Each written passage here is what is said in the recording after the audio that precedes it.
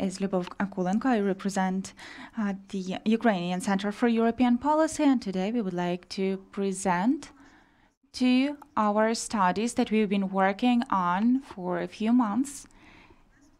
And one of them is about the integration to internal market under the conditions of war, and second is monitoring of performing the association agreement. Before the beginning of our presentation, I would like to add from my side just a few words that all our speakers who are going to join, they will be online because COVID made its amendments and people are used to communicating online and not in person. I don't want to be banal and talk about how important it is.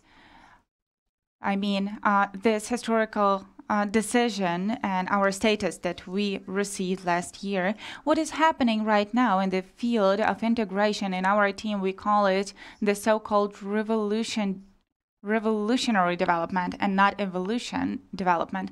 And this kind of development has its own advantages and disadvantages. From one side, it provides us with a lot of opportunities, and from the other side, we can ask ourselves what our capabilities are. And policy usually gives us some historical chances, and we experts are looking for solutions. With these two studies, we were considering the brief horizon, and namely the moment before the beginning of the negotiations, what can be done by Ukraine already now in order not just to ask for money, because it's the simplest thing to do, but what we can do using the association agreement in order to survive under the conditions of war.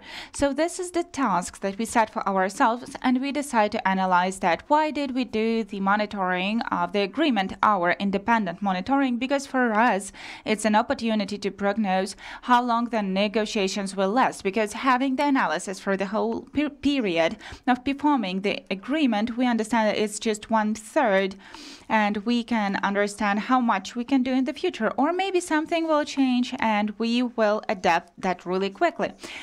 So right now we are going to present our first work, which is called Ukraine on its path to the EU internal market in war conditions. Before giving the floor to my colleague, the study will be presented by Oleksandra Bulana. She is sitting next to me. She is our analyst.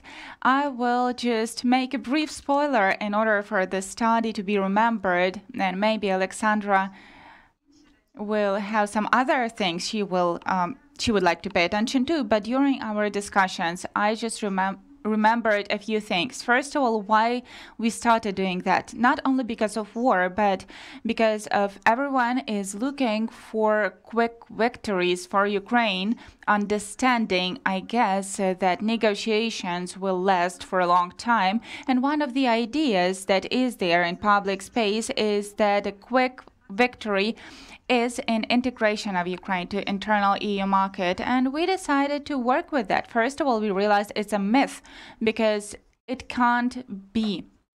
It cannot happen. We cannot just quickly go to internal market of the EU because it's like legislation. We can only talk about some quick victories in certain sectors. The third moment is that in general, the best thing is to get integrated to the internal market if you are a full member. If you are not a member of the EU, these games can end badly. The fourth conclusion that we came up with is that in certain sectors right now, without being a member of the EU, this integration maybe should not be promoted. This is also related to war. And the last, my personal conclusion, which is not present in our work, is that in negotiations we should have a separate Euro integrational renovation plan. This is my personal opinion because that is what was done by Croatia, and they had the experience of war. And I think it will be honest because we are not in equal conditions if we compare ourselves with Moldova, with the Western Baltic countries. So that's our expert idea that we also realized. So I give the floor to Alexandra, and she has more conclusions which are maybe more interesting than mine. Greetings. Thank you very much, Liubov, and if possible, can we see the presentation? Thank you very much. I am presenting from the name of our Ukrainian Centre for European Policy, our study on Ukraine's integration into the EU internal market and work conditions. When we just started this study, having learned the methodology of entering the EU, we realized that this process can't be fast. At least the existing members of the EU, the length of their accession was like from 3 to 14 years. So this process is going to take many years. At the same time, because of war, Ukrainian economy already faced a lot of limitations and losses, and integration to the internal market looked like really good option that can be achieved in order to improve the position of Ukrainian trade and economy already right now. Our study covers a few directions, first of which is the legislative part. Why did we decide to take this into our work? Because this is where the process of negotiations begin. This is fundamentals, clusters, it's part of this, and not only, but our business in the interviews underlines that the rule of law is very important for the development of business. So the request is not only from external, from the EU, that the rule of law has to be improved, but also the request, which is internal from Ukrainian business and citizens, so that we have to resolve this issue. In addition to that, our study and its biggest part is about the trade with services and goods. That is how we can integrate with the EU in these directions. And if we look at our trade under the conditions of wartime, we see that the main things that changed during the war, that is the break of logistics routes. And due to that and the blockade of ports, we have strong limitations. First of all, limitations for trade, and secondly, the roads changed dramatically, and the countries where we export our goods to also changed, and the part of EU grows, especially the neighboring countries where we have the border. It's Poland, Bulgaria, Romania, and others. Physical limitations in our trade, it was the main problem of 2022, and we were hoping that this year physical limitations maybe will be a bit weaker thanks to the development of the infrastructure and further work of the borders. But as we see here, we also have quite a lot of difficulties, for example, blocking the grain corridor from the side of Russia, and also, we have some political restrictions due to some issues with our neighboring countries. For Ukraine, it's important to cancel the customs and quotas for the whole period of war. And recently, thanks to the EU, we received the prolongation of it till 2024.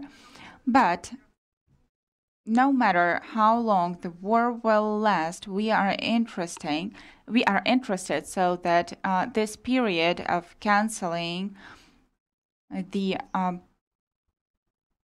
customs is very important for us to renew our economy. On this graph, you can see how strong the war impacted the trade and how much the part of the EU grows at the time of military actions. And in February, it was a break of tendencies, and the part of EU grew dramatically. And now Ukraine is really dependent on the trade with the EU, and relationship with EU and cooperation looks as a main priority right now for Ukraine. If we are talking about sectors that we were analyzing, then one of the most interesting, are technical barriers in trade. Why is it interesting? It's a sector where before war Ukraine, in the framework of the association agreement, has probably the biggest progress we implemented approximately 85% of all the requirements and all the obligations provisioned by the association agreement. So here, really big progress was demonstrated. Even in 2021 in Ukraine, we already had the evaluation mission to evaluate whether Ukraine is ready to start negotiations on but the war impacted badly on this sector, and this is related to the fact that the military actions really impacted the industry in Ukraine, and everything related to infrastructure and quality with assessment of whether it sticks to the rules, but it depends strongly on the processing industry, and due to that, the sector has a lot of sufficient problems, and one of important problems in this sector also is the flow of the personnel and reduction of incomes. In addition to that, due to shellings, our enterprises of quality infrastructure, they also had losses. And due to that, in order for us to move forward to the EU, to be integrated in the internal market, we need not only to harmonize our legislation with the EU legislation, but also to rebuild the sector itself and to see how our processing industry is going to be developed, and we have to take into account their needs. And till the end of the war, it will be really difficult to assess the needs there. First steps in this sector is to speed up harmonization of national standards that are harmonized for less than 50% with EU standards.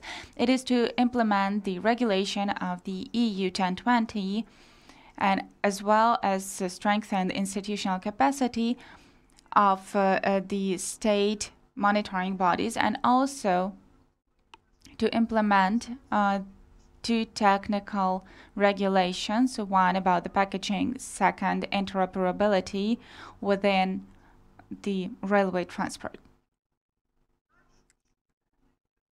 In order to have the full integration, Ukraine will have to face dozens or even hundreds technical regulations that have to be implemented in order to talk about the end of this part. The next sector that we were considering is agriculture. Agriculture and development of the agricultural territories. This direction has always been important because Ukraine is a really powerful agrarian country, but under the conditions of law and logistics and the losses that we had, the part of agriculture products and the structure of our export came to 50%, and it is a critically important sector for us. At the same time, we are facing still certain problems in this sector that are related to transport, infrastructure, and logistics.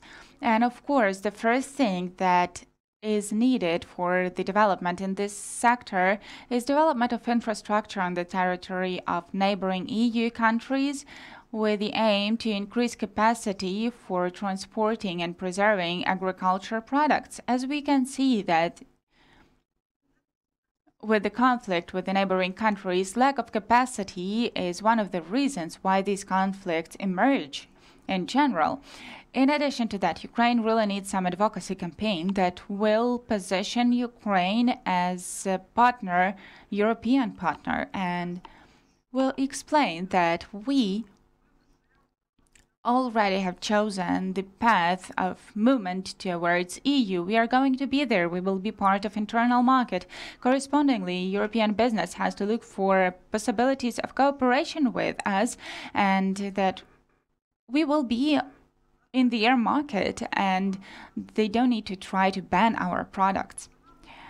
As for the direction of sanitary and phytosanitary issues, we need to join the TRISIS system in order to move on forward and increase selling our agriculture products. Transport. This sphere became the biggest challenge during the war, Here it covers the main transport directions, that is road transport, railway transport. We try to cover all the sectors. In the field of road transport, our primary task have to be the vehicle transportation for the whole period of war. In this sector in general, before the war, Ukraine did not have a huge progress in the car transport. And here is a lot of problems because the EU has bigger requirements to safety of the transport, but it also impacts our business with related to transportation, and it can increase the costs of this. And that is why the implementation was long and durable in time.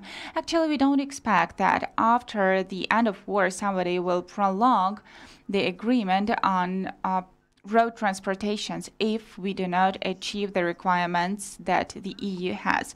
As for the primary task is its interoperability of the moving stock. That is, railway development is on the first place right now, and also before the war, according to the obligations that were according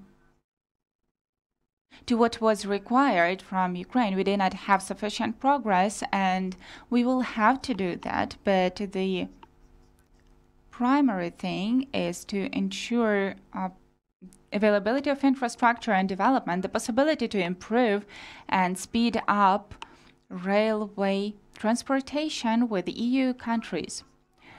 As for the marine transport, actually as we are the participants of a lot of different conventions, there's not a lot of things that haven't been implemented or the things that we have to do, but safe marine roads after the end of war and demining the equatorium of the Black Sea. That is one of the main tasks. As for the internal water transport in Ukraine, we are interested that the Ukrainian part of the Danube River has to be included to the European network. It's a doubtful issue, actually, because here we have a lot of different aspects why it can be difficult, but under the conditions of the blockade of marine ports, like the ports of the Danube are those that ensure transportation of our products. One more sector we've been working with, this is the sector of e-commerce and postal services. And here, this sector, I would like to say, a spoiler, it is really dependent on transport. European Union is our nearest territory and the biggest market where Ukrainian products are supplied to via e-commerce. And due to war, Ukrainian enterprises became less competitive. But as for the e-commerce, there are two main factors that are impacting most. This is a possibility to accept payments, and Ukrainian business should have no problems with that. And second, quick and reliable logistics. Taking into account the queues on the borders, and when it's impossible to use aviation transport, it's impossible to use marine transport. So it's critically important in order to preserve certain e-commerce for Ukraine right now. It's to go through with the railway transport, with the road vehicles to pass the borders. We have to cooperate with express transportations and simplify the customs, speed up those procedures, but at the same time, it might be not enough. Because as for the biggest point with Poland, it takes long time in order to pass it. So we have to have negotiations with European partners in order to simplify the duties to open the new points for passing the border. This is what is critically needed. In addition to that, in these sectors, even in spite of them being really perspective for Ukraine, we can see that implementation of the EU acquis is not that intense. And in the postal services sector, only last year we adopted the basic law, and still there are some questions to that. It needs to be processed further on. Here we will have a lot of work related to implementation of the legislation. And the last sector we've been working with is the sector of digital services or telecommunication. It's a very interesting sector because in spite of war, Ukraine continues to demonstrate progress in this field and is achieving progress in many directions. But just like in many other sectors, we face the fact that Ukraine has losses due to damages of the infrastructure due to the military actions, and rebuilding of this infrastructure is our primary task in this sector. At the same time, we have to understand that renovation of infrastructure will cost us more than the losses from already existing infrastructure, because it's a sector that is developed quickly, and we need to rebuild the infrastructure with the use of modern technologies and on the higher level than it used to be before. One of the problem directions in this field is the cybersecurity direction, and before where it was not developed really well. And with this direction, we have to implement still a lot of EU acquis, and in addition to that, we need to develop our business in the field of cybersecurity. We need to encourage our businesses to improve, to actually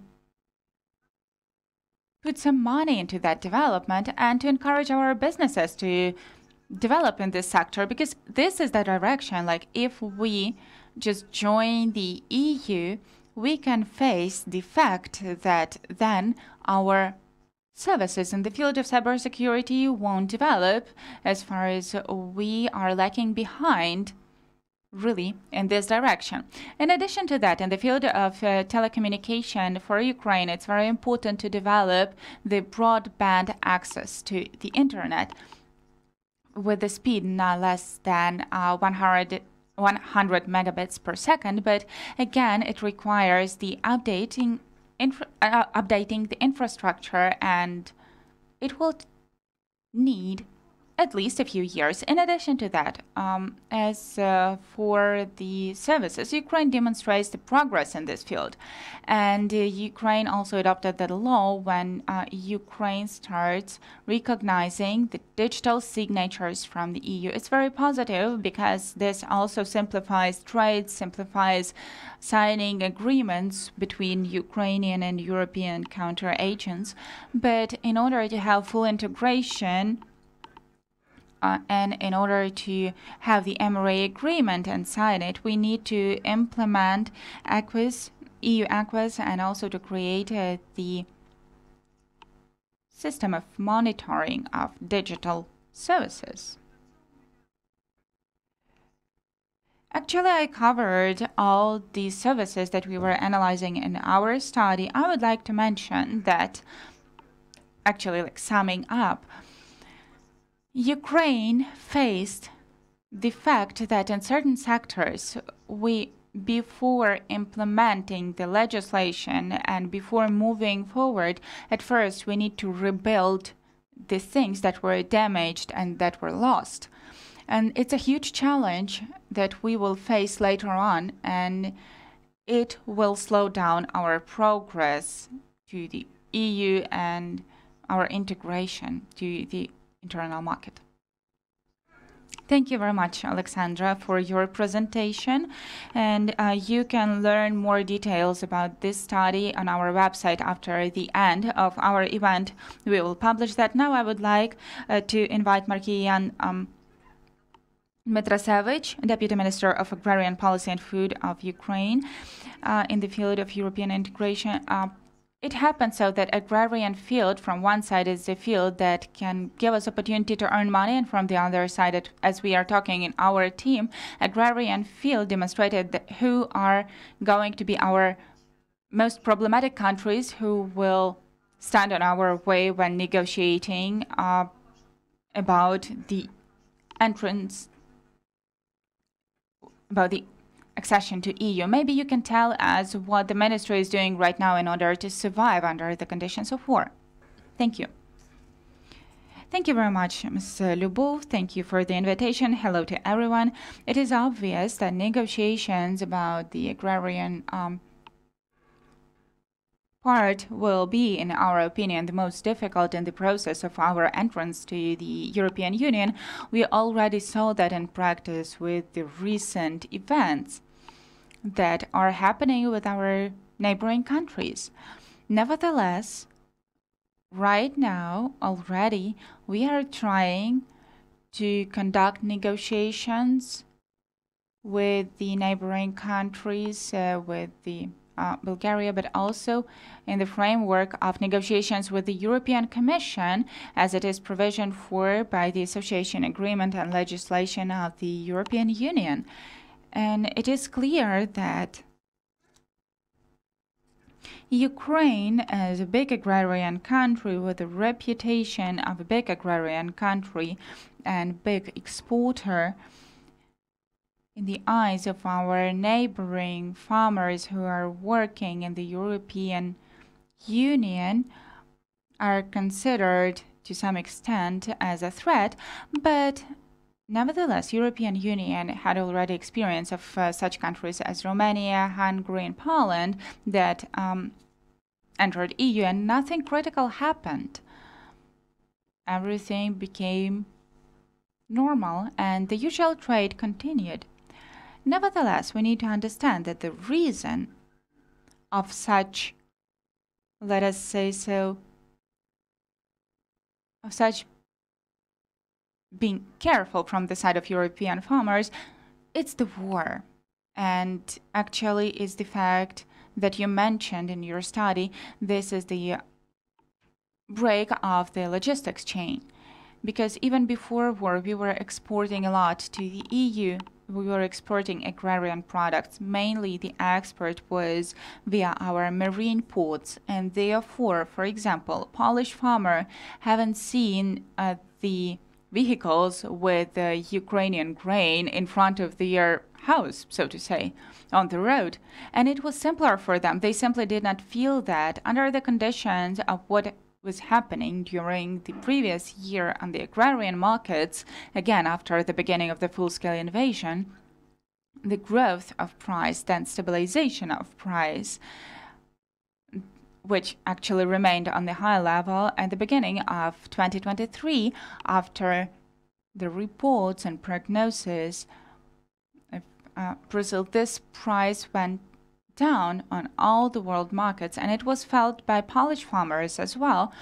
But as far as Polish farmers, they see the vehicles with Ukrainian grain on their roads. Unfortunately, this situation happened when psychologically this factor worked. And in addition to that, also we have the elections in Poland in autumn.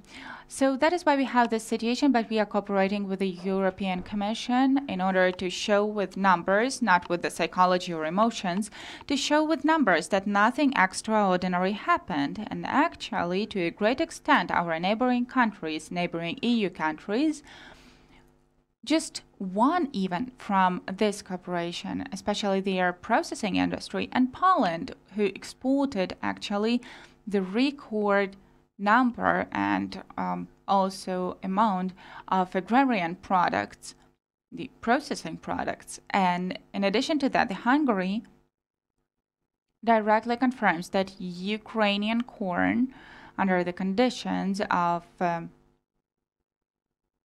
last year, it just saved their agrarian industry. So under the framework of your study, we are doing and we are trying to mention that we are partners who traditionally exported a lot to the European market. And it is clear that under the conditions of war and under the conditions of blockade of our marine ports, this export achieved its peak. Nevertheless, it was a winning situation also for the agrarian sector of our neighboring countries. Therefore, one more time, I indeed agree with the thesis that was mentioned in the study about the positioning of Ukraine as a partner in agrarian field. Now, as for the implementation of legislation, you know that in spite of war, in spite of the difficulties that we faced during the year of war, indeed, we made some progress under our association agreement obligations, and now we are going beyond only the association agreement, which is actually 1/3 of European acquis. Now we are making screening in order to understand the whole amount of legislation of the European Union, which we will need to implement or harmonize with also in agrarian field. Now we are switching to developing institutional mechanisms that are necessary in order to implement the common agricultural policy of the European Union as certain agencies, and these are payout agencies, and it was also mentioned in the report for the Commission. We are also making our agrarian policy closer to European agrarian policy, and according to the association agreement, we start working on what was mentioned by you as well, that under the conditions of martial law and the reconstruction after the war, we won't be able to take all the burden of the obligations of, for example, like the Green Deal or implementation of all the standards of the European Union at the same time in one moment. For such things, we will develop and we will offer from the side of Ukraine some transitional periods for the implementation, and for some things, for example, the well-being of animals, these things will acquire additional costs from our producers, and in order to do that, we will ask for some support from the European Union, the support for such producers. And based on this self-screening and based on these associations and agrarian businesses, we will build our future negotiation positions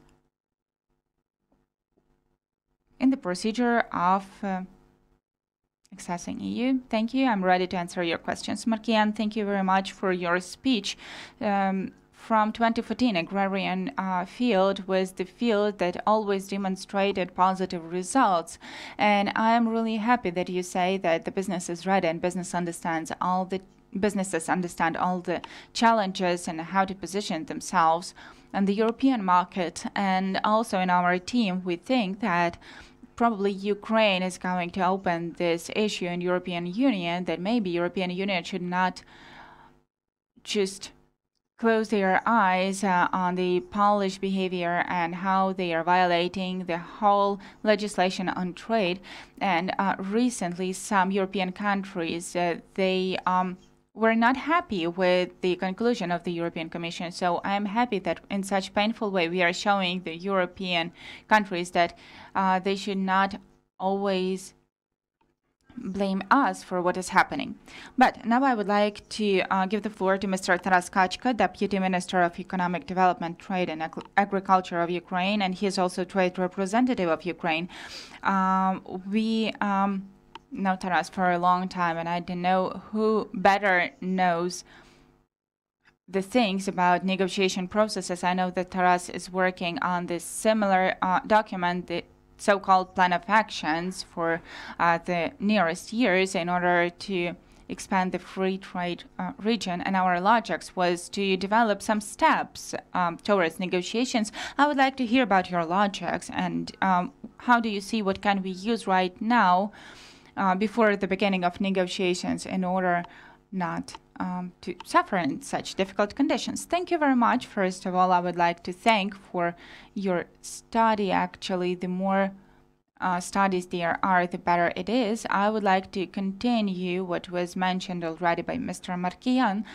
As of today, the association agreement stopped working in general because the Polish Republic and Hungary and European Commission actually do not pay attention to availability of that in part of trade, because what happened was, as of today, all the actions on Ukrainian agrarian about Ukrainian agrarian products are violating the fundamental provisions of the trade legislation, and it also makes us doubt about the agreement as such, because we can talk a lot about the internal market regime or application of some rules, but we can see that, generally speaking, Poland, as of today, is just violating somehow, has really creative attitude and of going against the association agreement about the access to the market, and also about the interpreting some duty procedures and also sanitary legislation, classification of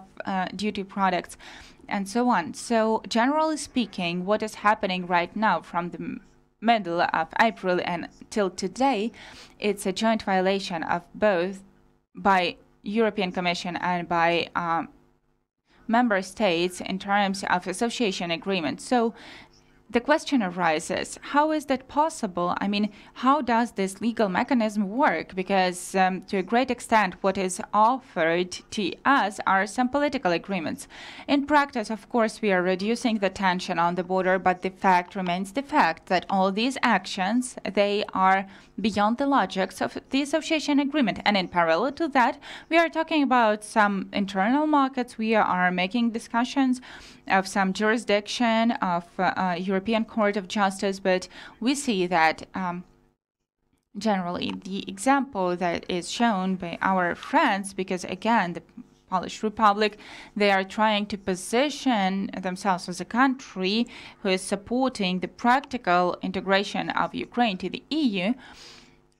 They show that these legal instruments, they don't work actually, and they don't work both like legally and from the point of view of policy, because to a great extent we see that there is no reasoning in order to implement these restrictions. And I'm really glad that 14 member states paid attention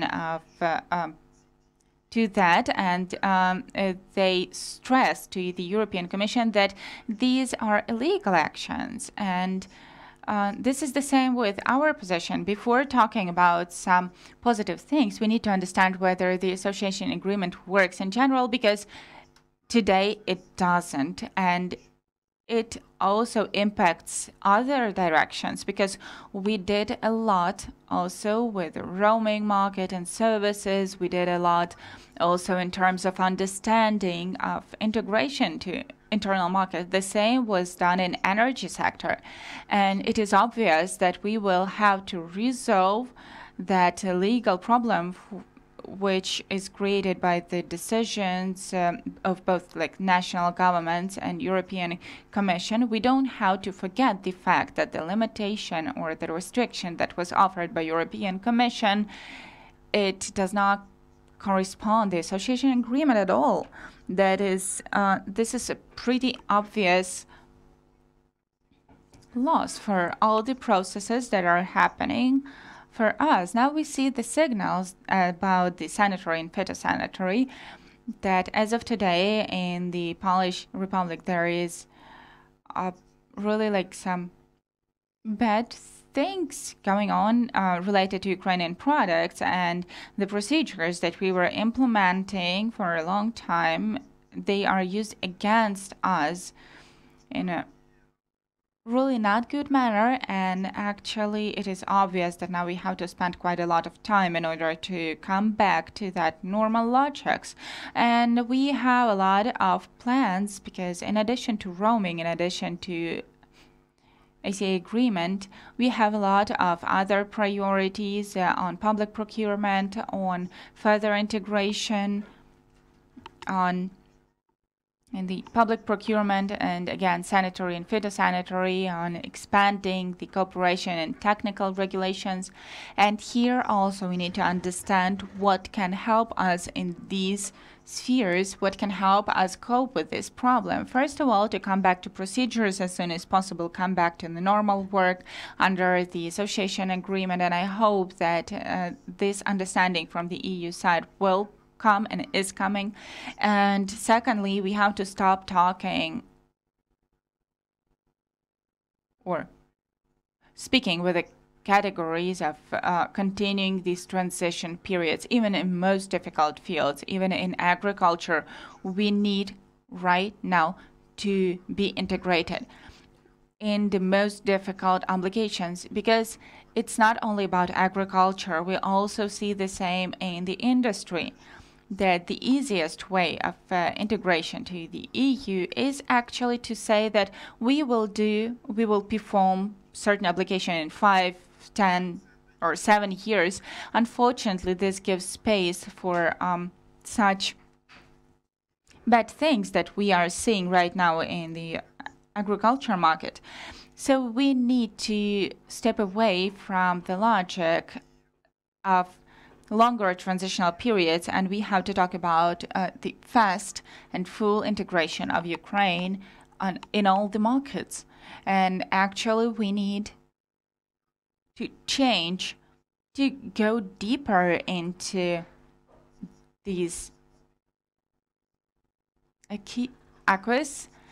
But in addition to self-screening, we also have to understand that we have the process under the association agreement about the opportunity of integration in the field of financial services. What we saw in the beginning of the year, when usually the field of financial services, in comparison to other services, it was not the highest priority. But now we see that from the side of European Commission, they are interested in establishing the apps and so on. So even such procedural things, they allow us discuss seriously how we can be integrated right now. So the main accent has to be is like having most serious approach in order to integrate the markets that we can integrate under the association agreement, in order not to postpone the problematic things. We have to use them positively, and I hope that via this discussion and good discussion that we have about like agrarian things, we won't come to antagonism or some parallel existence, but we will come to integration, because understanding is clear. At the time when Poland is blocking import, Spain is suffering from some weather problems, from some drought, and I don't think that the whole world will suffer from the lack of their certain food, but they will suffer if jamun won't be available, and they need our corn to do that.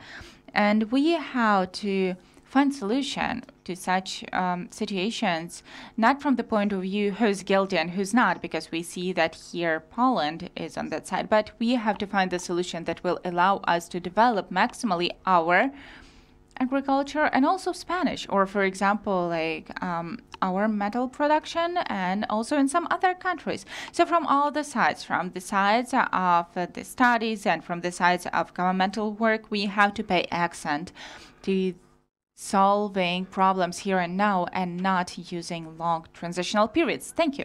Thank you very much, Taras. And historically, it happens so that we are really unlucky with the neighbors. One is really aggressive and the other one doesn't let us trade.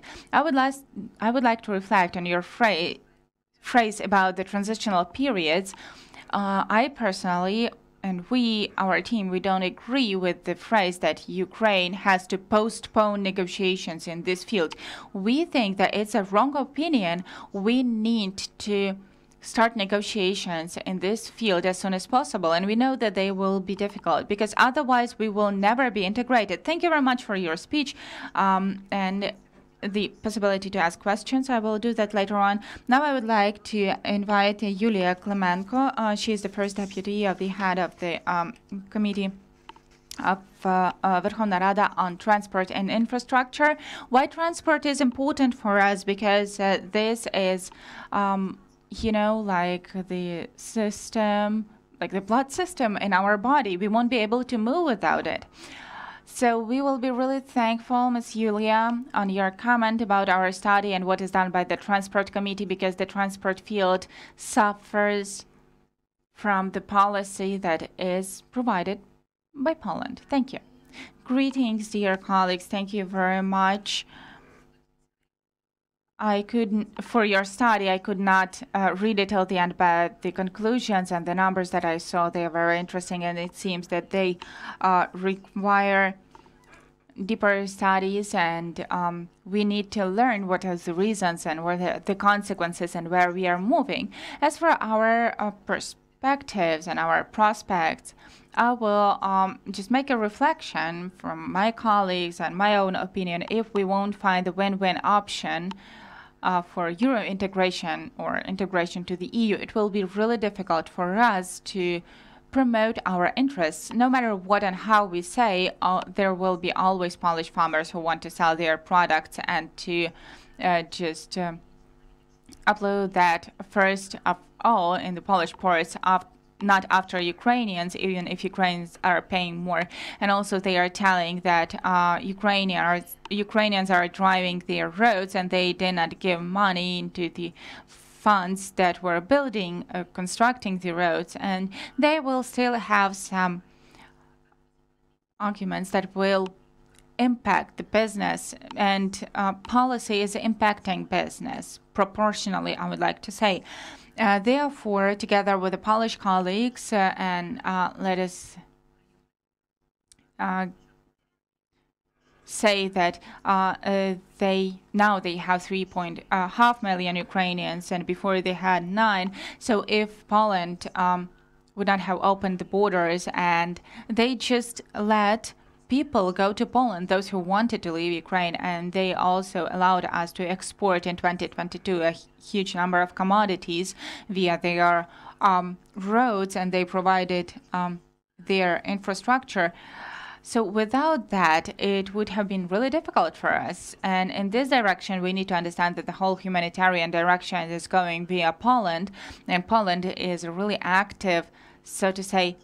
They are actively supporting us in all our directions of moving to NATO and EU accession. So we have to understand and to take that into account. And it is also coming out of the limitation of transport infrastructure corridors, European corridors, because Europe is not ready for 60 million tons of Ukrainian grain. We are one of the biggest agrarian producers in the region, so for sure we are a serious competitor in products and logistics for local producers, for European producers.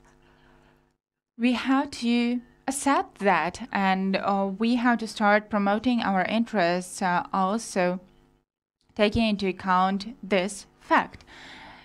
And a lot of European infrastructure are not ready for such amount of Ukrainian export, and they won't be able. So the question is, how can we increase our investments? And I can say that I'm communicating with my colleagues from the parliament, and they are saying everything is wonderful. Now we are investing in the warehouses and ports infrastructure.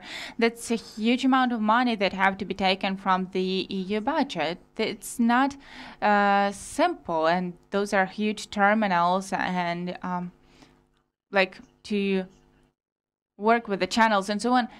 And they say, okay, what will happen in a year when you win the war? All our infrastructure will won't have enough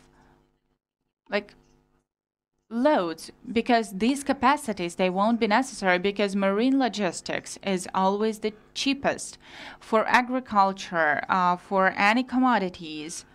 Marine logistics is always the cheapest, and all the fighting that are happening right now in the world are for marine logistics. So also, they are worried about their expansion of capacities for Ukraine, because they think that it's a temporary thing. And as soon as we return our control over our ports for export, we will stop using their infrastructure and it won't be used to full capacity. So we won't be able to provide some commodities for the European infrastructure. So it's a challenge, and we have to find some way out, and we have to find some kind of win-win option with the Europeans, how we can resolve the situation. As for certain directions, I fully agree that now we need to be integrated. We won't have a second chance of integration and transport infrastructure in agrarian sector and all other things. As soon as the war ends in 1 or 2 years, they will start telling us that you just wait a bit over here, and it's happening always like that, because they will always take care of the interests of their countries and not Ukrainian interests. Second thing is that we also have to understand that we need to have a clear plan of rebuilding related to Euro integration, written in detail, so that Europeans understand actually what we plan. Because at present we don't have such a plan, and they have certain tension because of that, because in general, we want to rebuild something, but what exactly they don't understand. So when rebuilding certain infrastructure elements, we will become competitors to them. So they want to understand what we are going to do in the aviation industry, in ports field, also in transport infrastructure. So now we are working on legislation. We have one big law on Ukrzaliznytsia, which is going on, and it provision for that the railway will be divided into 4 companies. These are cargo, passenger transportation, infrastructure, and service. Taking into account war experience, and many politicians and experts are saying that it's a good concept, but it won't be able to survive under stress conditions. So now we are reviewing all the options, and we are reviewing the draft law on railway. And these are also our obligations under the association agreement. As for the road transportations, I think the further we go, the more difficult it will be to continue that, because again, we are competitors, serious competitors for Polish people. They always used our transport and our drivers as theirs in order to develop their sector. And therefore, they are trying with a number of approvals and the agreement, they try to limit not only Polish people but also Europeans. They are trying to limit our opportunities of entering European market, because our services will be cheaper and maybe even more efficient. Therefore, we have to continue that, and we have to understand that we have to find some kind of formula that will allow us to make it interesting for Polish people and for Europeans. As for railway transport, you know that we have the other colleagues, and there is a project, and there are negotiations about the so-called European railroads, so that it's the same as the European one, and we won't have to stop on the borders and redo the width of the railway track, and this will speed up the process. Those who are taking the train of Ukraine, Kyiv, and Warsaw, you know that the train stops for a long time on the border in order to change the track. And then again, as for the other topic, which will unlikely help with the metallurgy sector or, for example, the aviation sector. We know that it's one of the most integrated into international legislation because in many parts it is covered by international conventions, international legislation, and we actually did our what was needed, but we will have to rebuild a lot of airports, and European Commission is speaking about like how many ports do you need airports, maybe you don't need that much, and so on. So we are holding the discussions, but we understand that aviation transport will start working a few months, maybe even half a year after ending all the military actions. But before that, we won't get permission for flights. So we have to hope for our armed forces who are growing their capacities in order to clean up the corridors, because the grain agreement is working badly already right now, and it will become more and more difficult to work with that. And we have to expand our paths to Europe in order to do the transportations, but we have to do that in parallel with the integration and the association agreement. Those don't have to be parallel processes, but these are the processes that help each other. And then we will be able to get the funds and approval from the EU side, and it will be a benefit for everyone.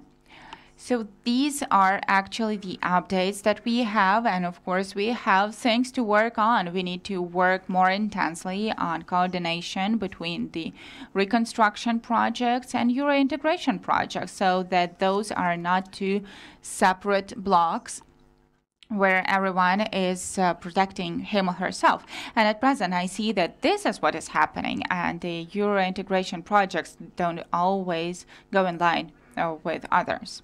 Thank you very much, Ms. Yulia, for your speech. I fully agree with your ideas, and our only joint reflection about the fear of Europeans to build the joint infrastructure. Still, we think that it has to be done, as far as we are neighbors still, and earlier or later we will become members of the EU, and the trade with us will increase. So even in spite of this marine. No, I'm not talking about joint infrastructure. They are ready to do this. They don't want to grow the capacity of their own infrastructure. So like to reorient 60 million tons of grain from our ports to the ports of Constanța and other ports, for example. They understand that this issue can be temporary. At certain period of time, when Ukraine wins, Ukraine will come back to own marine capacities, and the marine capacities won't be uploaded to full capacity. As for the joint infrastructure, I see no problems with that. But to invest the European money to increasing their port capacity, they don't really want to do that, understanding that Ukrainian clients can come back to Ukrainian ports after the victory. So then we are on the same way. It's good that we can find the common language with them. So I would like to invite one more speaker, Lilia Malon.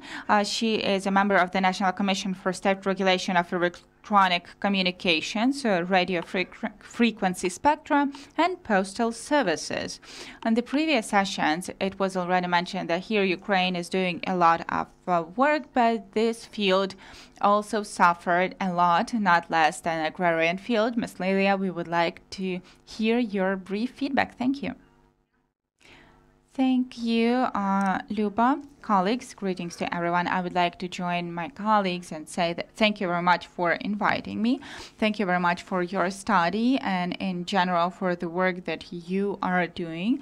It's also very important for us to hear the public sector opinion in order to understand actually the reflections also to our work. I would like to mention that actually we have our 2022 started on a very positive note because at that moment we had the new sectoral legislation on digital communication, on regulator, and it was the first story when Ukraine implemented the new European legislation at the same time with the states members of the EU, and people know that a huge set of directives that existed in the EU was substituted with the Code of Digital Communications. And based on this document, we developed and adopted the law on digital communications and on regulator. And with this thing, we did sufficient progress in performing our obligations under the association agreement, and actually a big step towards the integration into the joint digital market. But actually, this positive note for the whole country, for just like for all the sectors, it ended on the 24th of February 2022, as soon as the full-scale invasion of Ukraine started. And unfortunately, the sector of digital communications and the infrastructure during the year of 2022 suffered a lot of losses, and it was very often an object of shellings, and it was ruined to a great extent because we faced the fact that civil infrastructure, the main role of which is to support connection between people, was used actually by our enemy in order to deprive us of the connection and of the opportunity to have access to information. And the whole year of 2022, we as a regulator, together with our colleagues and together with the market, our key task was to preserve the communication for Ukrainians and do everything possible in order for Ukrainians to have the opportunity to call their relatives and to hear their voices. We did that not only in Ukraine but also abroad, and Mr. Taras Kachka partially mentioned already the field of roaming, and this is probably the subject to our pride, because together with the European operators, we managed really fast to regulate and to work on the mechanism that helped 4.4 million Ukrainians to stay in touch who were forced to be on the territory of the EU. And this gave us a huge step forward in order to talk that the field of roaming is going to be the first one in the EU.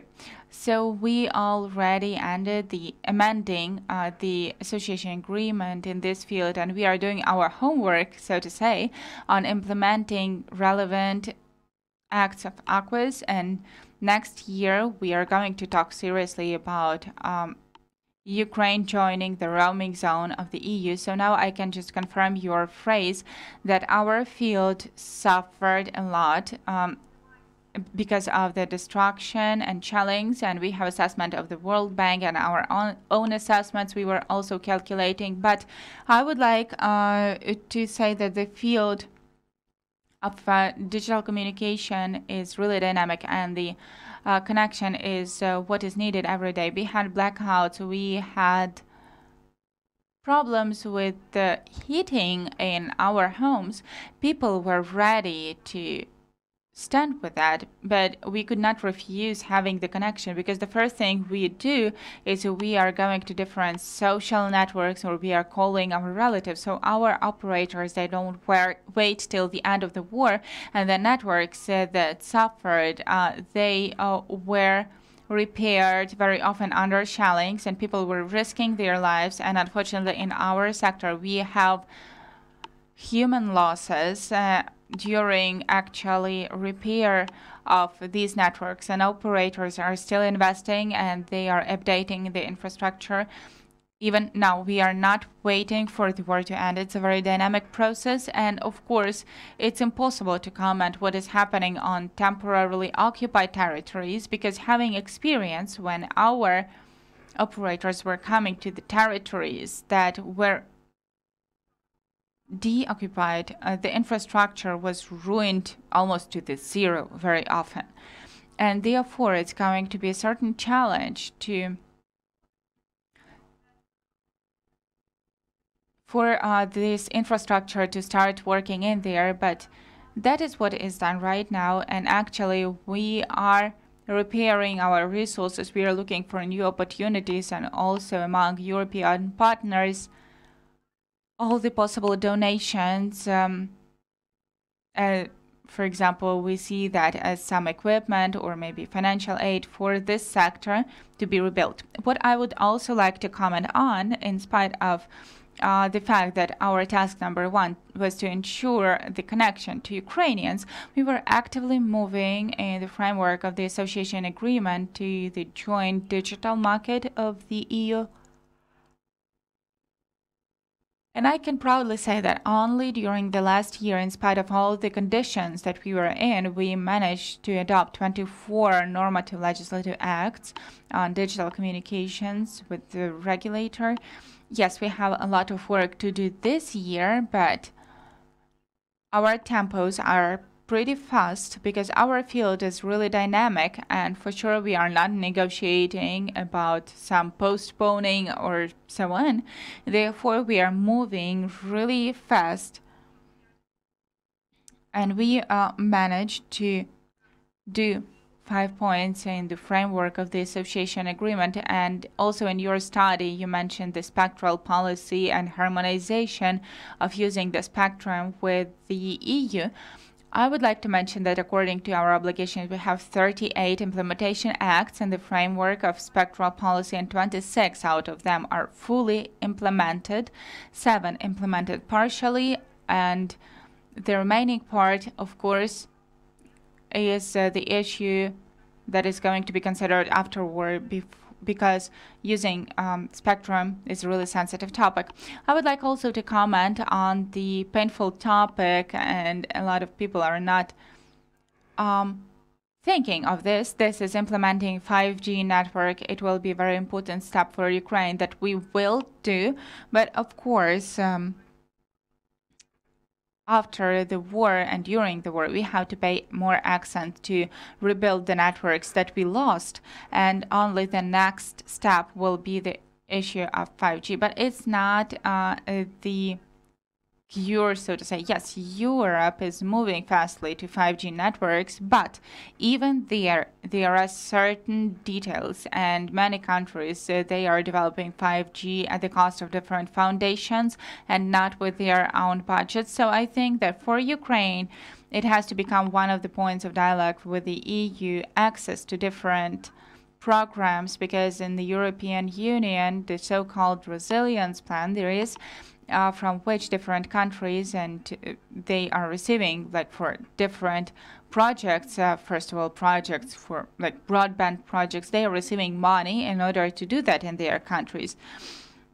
So for Ukraine, I think that potentially it could have become a good chance. A few more moments, because as for the EU directives, in the EU it is known as a post-reduction directive, which is reducing costs for the networks. And it's our obligation to implement that, but it's a directive under discussion. People try not to talk about that, but the truth is that it did not work well in the EU, and the last 2 years it's not applied in practice. And there's a 5G toolbox, so-called, which came instead of that. And now the EU is discussing the so-called Gigabit Act about gigabit infrastructure, which is expected to be adopted maybe even this autumn. And here we have to have understanding of the policy about the broadband development, and Ukraine is under the conditions of war. Unfortunately, Ukraine gained unique experience how to ensure sustainability of networks, and it's a huge added value of ours for European Union. And believe me, now there is huge interest to sustainability of networks in Ukraine. This is something we can come to European Union with. This is the case when they are starting from us. I see, Ms. Liubov, that I have to end already. So briefly from my side, indeed, I am honored to represent the sector which is moving rapidly, and I am confident that we will become one of the pilot sectors that will have the regime of internal market first for roaming and then for the whole sector. And actually here for us, we don't have any problems with our neighbors. It's more about the satisfaction of the consumers' needs, because Ukraine is a big country and people would like to enjoy the advantages in this field, but I think that we can achieve good result in this field. Thank you. Ms. Lilia, thank you very much for such an optimistic speech. And I really liked your phrase that we received a good experience in sustainability of networks, and now we can teach Europeans. I think that our negotiations with European side will be very interesting, because I remember our discussions with you when it's unclear how the European Union will react and whether their system would have been sustainable if they would have lived through this part. If you have any questions, so please present yourselves and do ask. My question is related to the first speaker. I don't know what your name is, unfortunately. Alexandra, I just listened to you and I came to a conclusion that everything is in regulation things. That is, we regulate and then we move on. But when I listened to Mr. Kachka, I did totally different conclusion.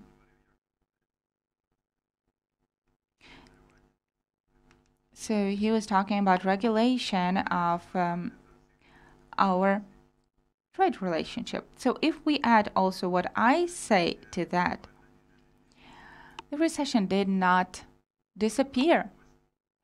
Till 2028, the countries, first of all, highly developed countries, first 10 countries will have up to 1.5%, and all those contradictions that you were mentioning, they are the result of the recession, and they won't go nowhere. So the question is, shouldn't we be looking the alternatives for the trading policy? I'm not talking about new markets.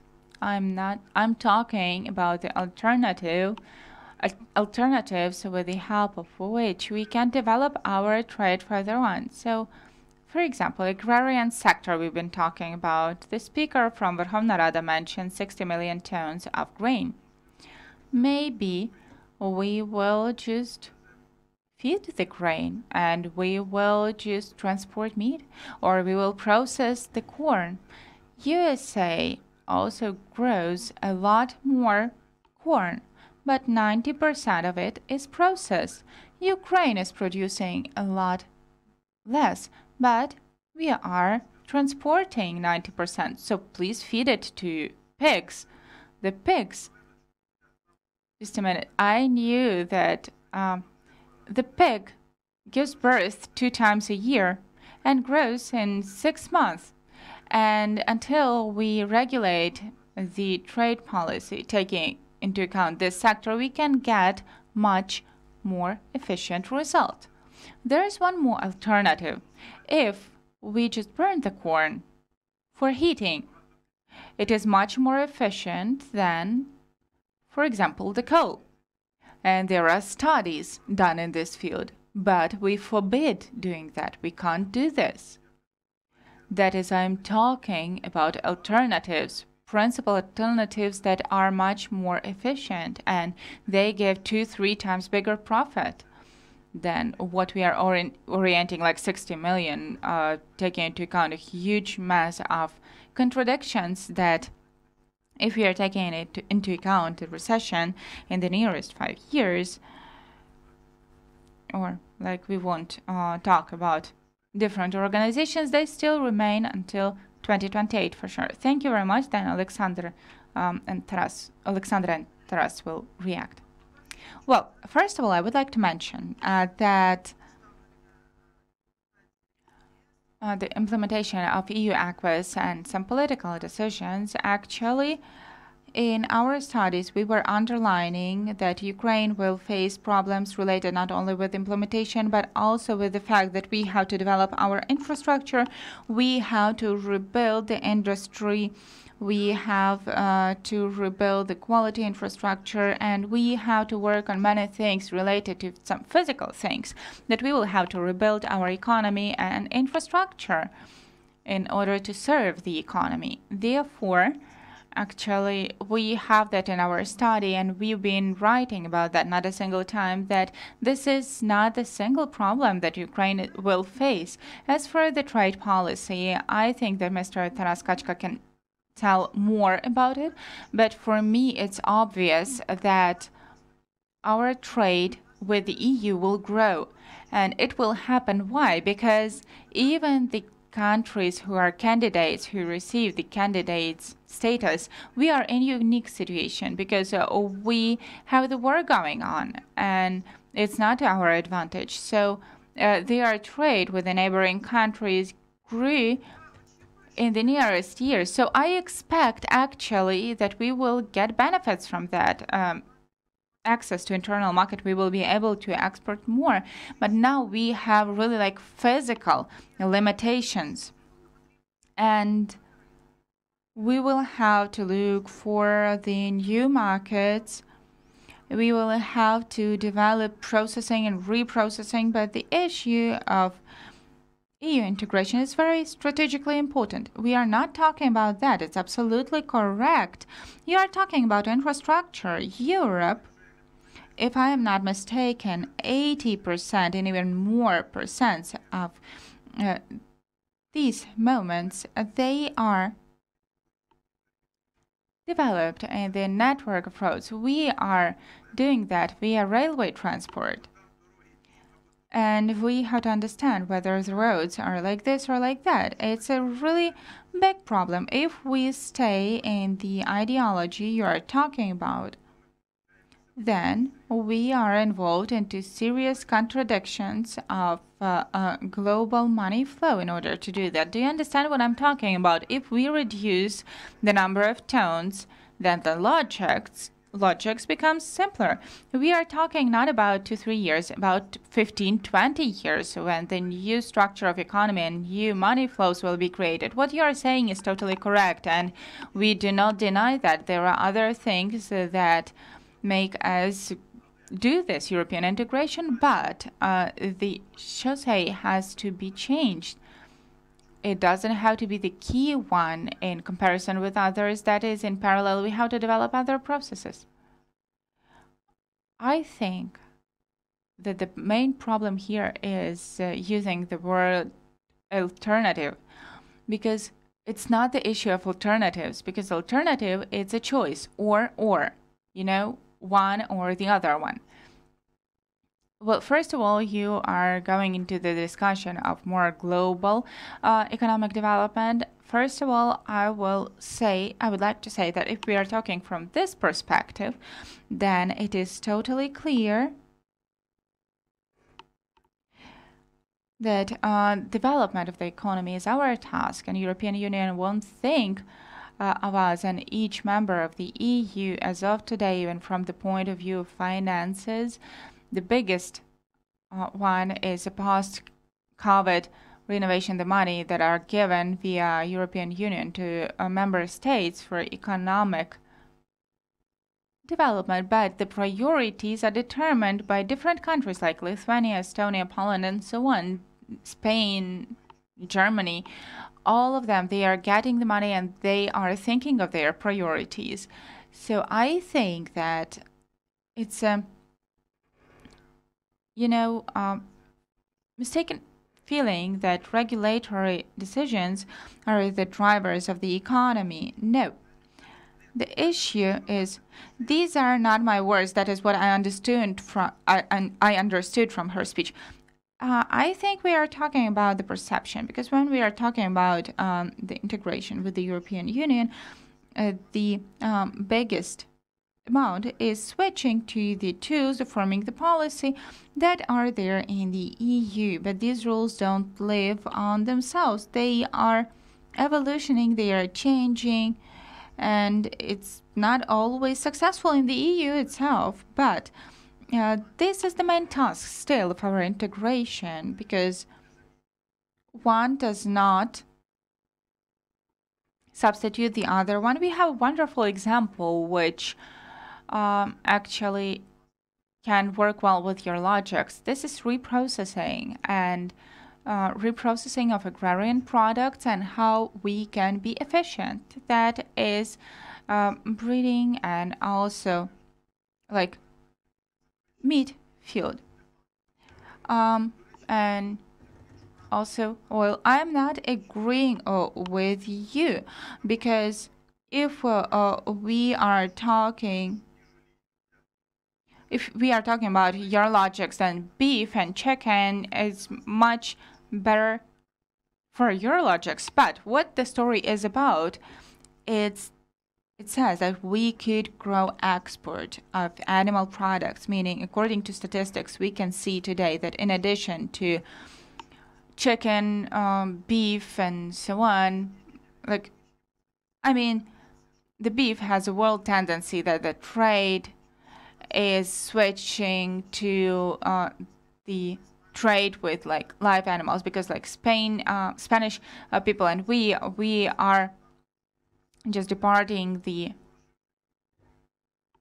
animals live. But as for the live animals and as for the meat, frozen meat, we have good dynamics. Not millions of tons, but good dynamics. The same with milk.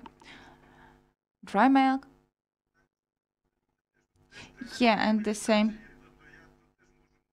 I can just discuss a lot of that, because if we are talking about the whole livestock, efficient and not, it goes down. If we are talking about efficient and we are talking about efficient productions, it was growing at least before the war, but it's a separate discussion. So what is the most important thing here is that live in breeding is when we are exporting, and we can do that only when we are accepted there, only when we are integrated. It also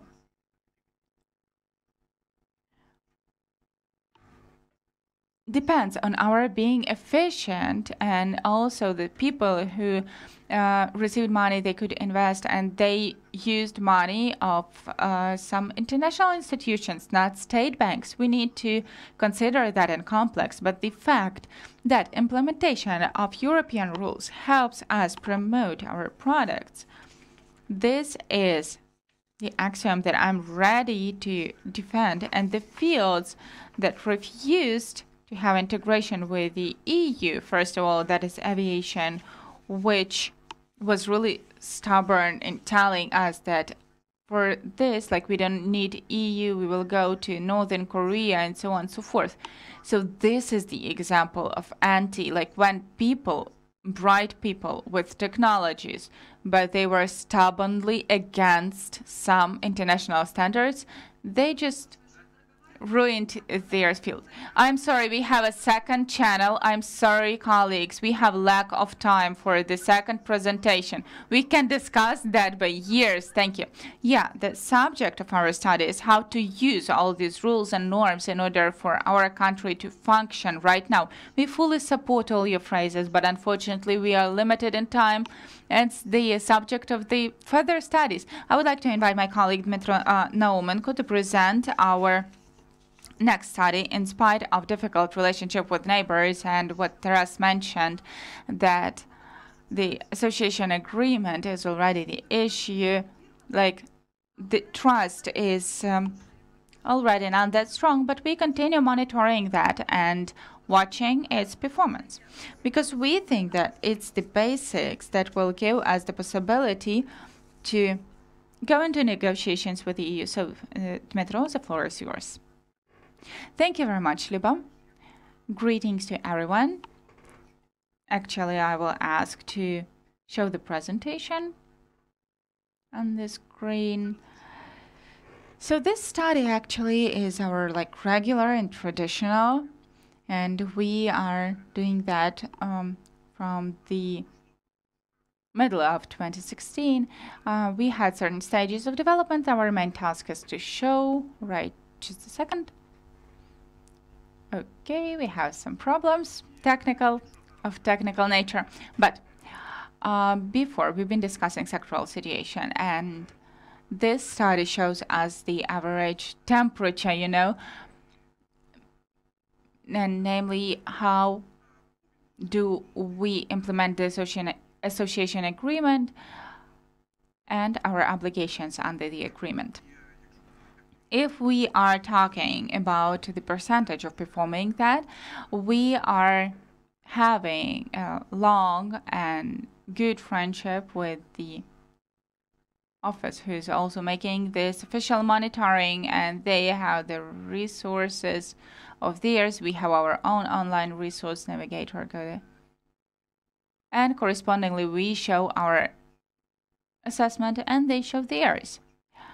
And if we start talking from our assessments, then here I made 3 pie charts that are showing certain dynamics from the moment of our last adopted methodology. So we can compare how the agreement implementation was progressing in our 3 monitoring periods. Here it's very important to mention how to read these pie charts correctly. We are operating 2 kinds of progress, general and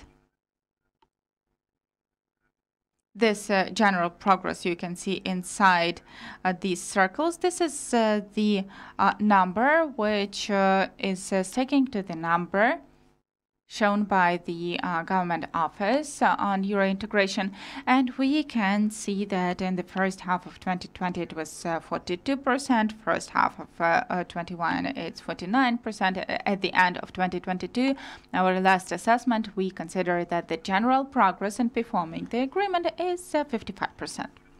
So the governmental number, you remember, so we were reporting approximately like 70+% for performing the agreement. And on this stage, it is important to understand what we are including to the progress notion. And here it's important to highlight the understanding of good progress, or like perfect progress, that shows the obligations that we performed from the point of view of bringing that process to some logical end. So either we had the block of sectoral legislation, or, for example, we implemented that in practice, we created new institutions and new norms that really work and they promote our sectoral integration. So as you can see, this perfect progress at the end of 2022, we consider, it's not us actually, but it's our expert team who's been working on this. We had our team consisting of approximately 30 independent experts, and we think that agreement is fulfilled for like 1/3. All other stages that are included to the general progress, these are the stages either like intermediate, or because you can see the gray-yellow zones, we call them early progress or just advanced progress. Those are the things that have been done on certain stages, but they did not come to their logical ending yet. And what is more important is the gray zone where it haven't started. And we can see good news from the graphs that the gray zone reduced, at least from the middle of 2020. But if we compare the first half of 21 and end of 2022, we also can see that the situation more or less remains static, and our progress was like 6%, and this other type of progress also was growing, but not much. And I would like to mention how can we compare our assessment and assessment from the government office. And here we have deep fundamental actually difference, and it is in having different horizons for assessment. I don't want to reduce the importance of work of our colleagues in the office and other ministries, because they are doing this uneasy work. But if we are talking about government monitoring system, it is built, first of all, on government plans. And their path to our finish to full implementation of assessment, it's a bit briefer than we are assessing when we are looking at that from our non-governmental point of view.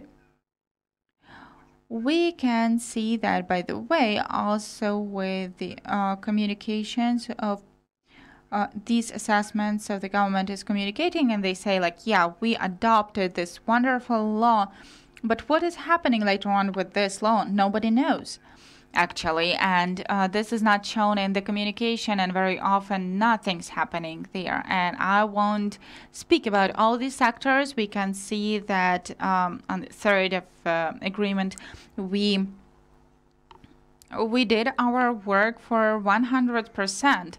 And you see the difference of roads gives us correspondingly different assessments. And they had 70% of that, and we think that we did only a bit more than a half. And these pictures that also have certain symbolism, certain symbolic meaning, how we perceive this Euro integration and where we are there.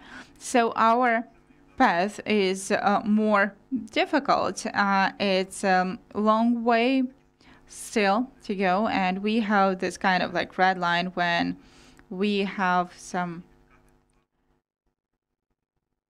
reduction in what was done already. If the government is making the new plan, for example, then this path, we don't care, we still see where we need to go. And at the end to this slide, I would like to mention that probably that our assessment will be the last one. According to the last year, both the government and we had it similarly. And again, we expect the negotiations on accession, and there will be a huge number of acquis, and we will have sectoral division and chapters 35 parts of negotiation process, and there will be other approaches to monitoring. And as far as we know, the government is now working on the update of their system. Therefore, we truly hope that their next work in monitoring, we will do much better. And if we briefly go through the sectoral progress that we saw, so we were arranging the sectors on the notion of this perfect progress. You can see this green zone and the light green sector, all the intermediate stages, and then also obligations which we did not start performing. These are in gray, and we see state procurement, we see technical regulation, we see external policy, safety policy, energy sector. They were most, so to say, they showed the best cumulative progress. I will not mention all of that. You can see that in the report, and I will skip the next slide because you see here such sectors which are demonstrating now the least cumulative progress. I will just stop on the highlighting effect of 2022. Here we showed the sectors that were growing in their progress from more than 10%. And the situation is not typical, actually, because traditionally we had such pioneer sectors as state procurement, technical barriers for trade, and so on. And here our progress was in statistics and cooperation, in fighting with fraud, and so on and so forth, in the sectors that used to be outsiders. But the situation of 2022 was really atypical from this point of view, and we received the negative impact of war which emerged. I will start here with the second point, that the changes that started in those like unpopular sectors, and we noticed those. It was this like candidates.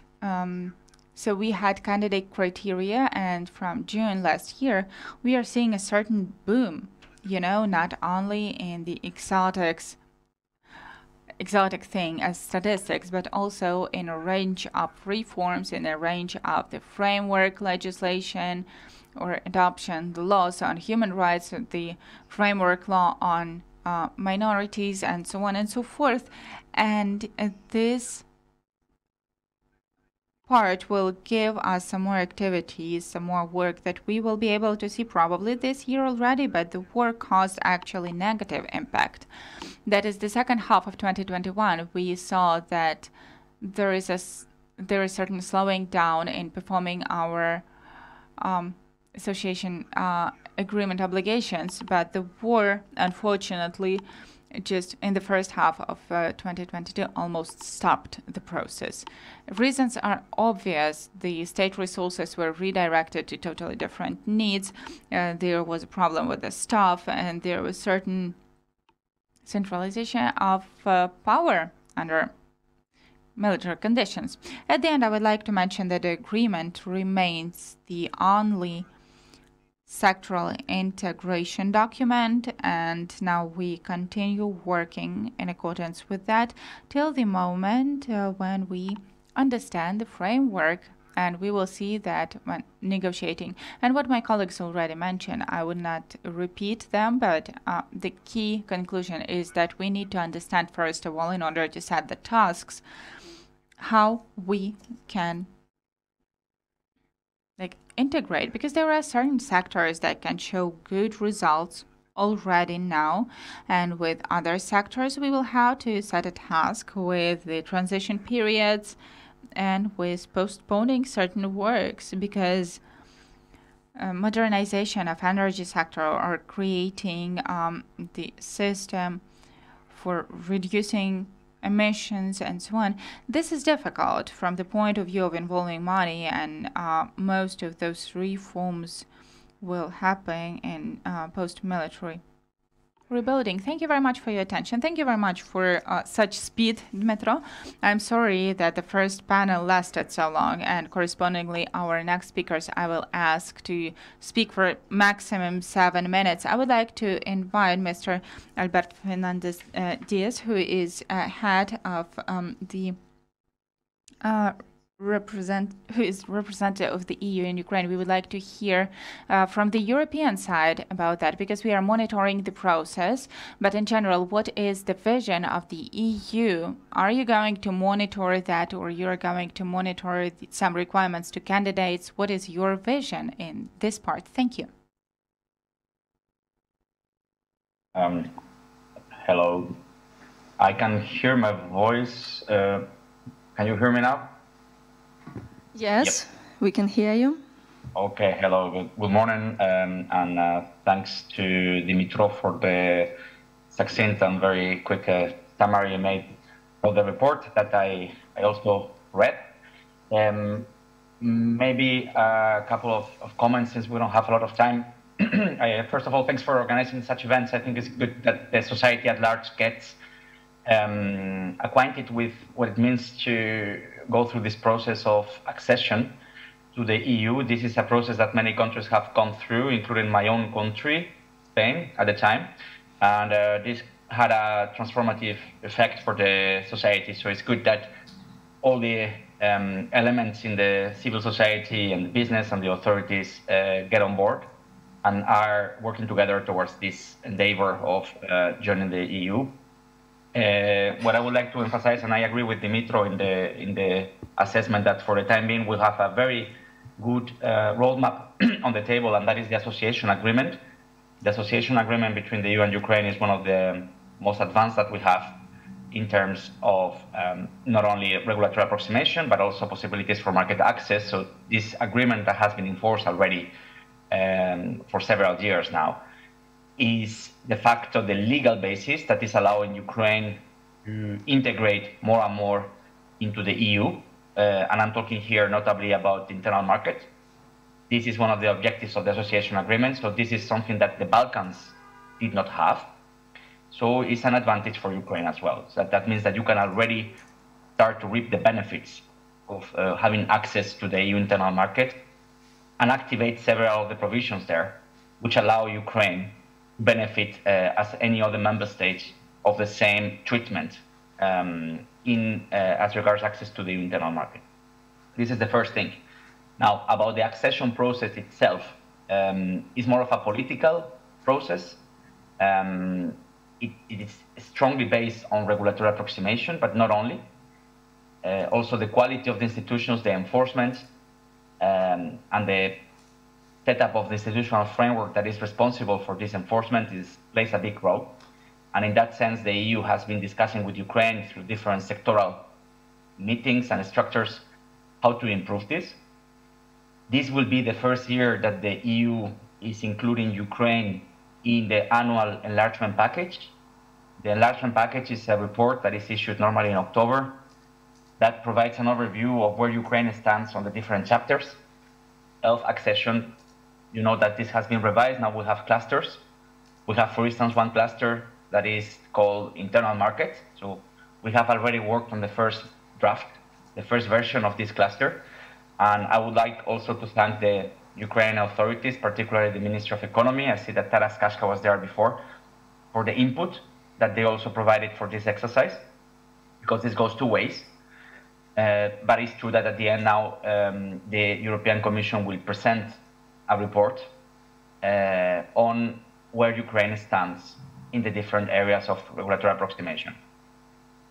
I cannot say now what the final outcome will be, because the European Commission will only provide some recommendation or some opinion, but then this will have to be assessed by member states. You know that the Council of the EU plays a big role when it comes to accession. It was the Council of the EU that decided that Ukraine should become a candidate country, and it is also the Council of the EU that will decide if we eventually open negotiations. So this is a very political process, but we think that with the strength of the association agreement, with the commitment of Ukraine that we are seeing, and with continued efforts, if we sustain this work, if we sustain this enthusiasm, then we could get there faster, rather sooner than later.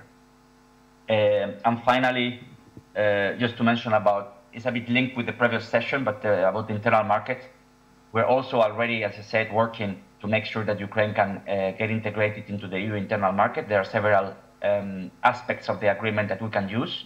We have a legal basis for that. We don't have to reinvent the wheel. We have already an agreement that allows Ukraine to start to be more and more integrated. And we think that this is a process that is inevitable. Ukraine will become more and more enshrined into the EU internal market by means of integration in supply chains or more and more complex trade relations. There are challenges, of course, with some sectors, agriculture, etc. We're working on that, but we are getting there. So that's all I have to say. Thanks a lot, and I hope I didn't go above my 5 minutes. Yes, you are completely in time, Alberto. I am grateful for you a lot. Тепер я б хотіла запросити до слова. Now I would like to invite to the floor Ms.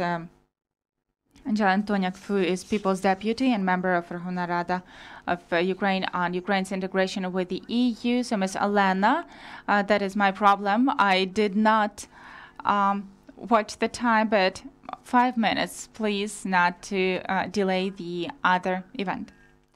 Hello, everyone. Do you see me? Yes, we can see you. We can hear you. Thank you very much for the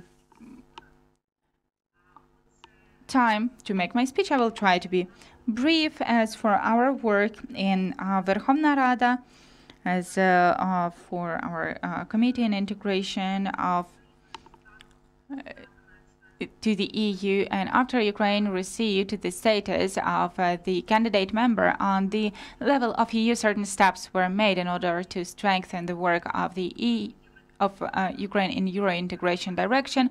Actually, 29th of July, the Verkhovna Rada of Ukraine adopted resolution on certain measures related to performing obligations of Ukraine in European integration, and it determined the main task was to adapt the legislation of Ukraine to the EU acquis, and also ensure that the acts that are legislative acts in Ukraine are in line with European ones. As for the operational level, the resolution provided for creation in each committee of Verkhovna Rada of Ukraine subcommittees on adaptation of Ukrainian legislation to provisions of EU acquis. We can say that for all Euro integration draft laws, profile committees have to have the tables of correspondence of the draft law to the association agreement, and also have in their disposal the official translation of the EU Act. I would like to mention straight away that actually with the official translation we had some issues, not a single time, because it's not always that such translation is available. And this resolution provides for separate tasks for our committee on Ukrainian integration to the EU. And first of all, they are as follows. During the previous consideration of the draft law, our committee sees the availability or lack of provisions related with the adaptation of the Ukrainian legislation to EU provisions. And we are providing the relevant conclusion to the profiled committee. Secondly, before the second reading, we are making analysis of the initiative on whether it is corresponding the legislation, whether it's in line with European legislation. And we always, Ms. Olena, I'm sorry, we have 1 minute. Physically, they are interrupting us.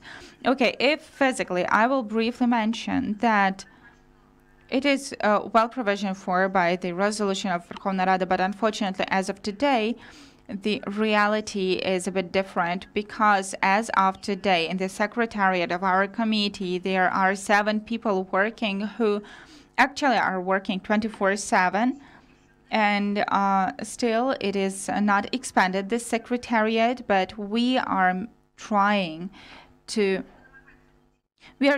involve other experts. We are trying to constantly work with the European missions that are giving us aid in processing the draft laws, because almost all of them are going through our Euro integration committee, as we call it. And recently it was confirmed that we had the meeting of the committee on these points of when you are crossing the border, and also our specialists are helping us with practice, with legislative practice, and also with how we can interpret that into our legislation in our lives. And the opinion of our committee is that still we have to be expanded. The secretariat has to be expanded as much as possible, because all these auxiliary institutions is good, but we have to have this institutional memory and some things that will be ensured by our committee, by our profile. I am sorry, we will have to end. I never moderated that harshly, but it's my fault. I know that I understand that you're getting ready to this process, and the biggest difficulty is institutional capacity, which is not strengthened. Yeah, but we are working on that. We are working on strengthening, and we need to expand also our secretariat. I think that it will happen in the nearest time. Then we wish you success. I thank you very much for your time. I thank everyone who's been watching us online. I thank everyone who came in person to ask us questions. And I thank very much our donor of Foundation of Konrad Adenauer, who gives us opportunity to present our studies, to make these studies, and to make our small, at least analytical input of movement of Ukraine to EU. Thank you very much, and have a good day.